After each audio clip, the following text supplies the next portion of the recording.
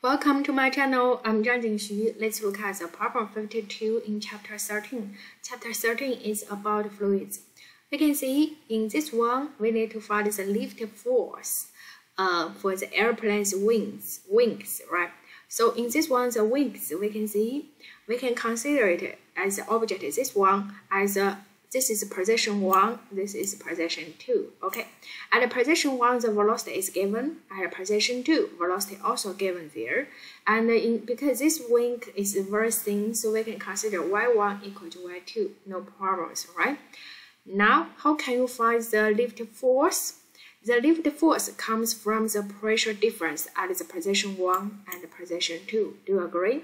And then you can see if you find the difference in pressure and times this cross-sectional areas, it's just the lift force, right? Now, how can you find the difference in pressure? We consider Bernoulli's equation. So Bernoulli's equation at position 1, the pressure equal to this one. At position 2, the pressure is this one, right? And then we can see y1 equal to y2, so this term cancels. And also, we find the v1 and v2 is given.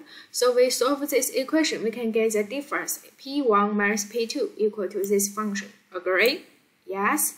And then this is the difference per pressure.